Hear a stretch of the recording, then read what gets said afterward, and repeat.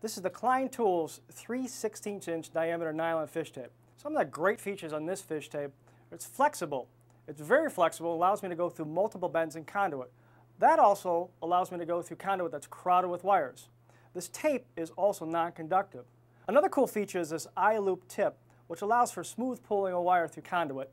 The case on this fish tape is 13 inches, which is slightly larger than most fish tapes.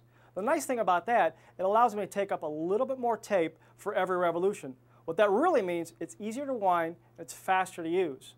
If you also notice, it has this nice, smooth finger grip surface on the inside of it, which allows for greater comfort, but I still retain control of the fish tape. The other cool feature is this unique sloped handle.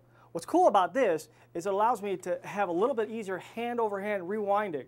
That's key when I'm rewinding fish tape all day long. This nylon fish tape is available in lengths of 50 feet and 100 feet.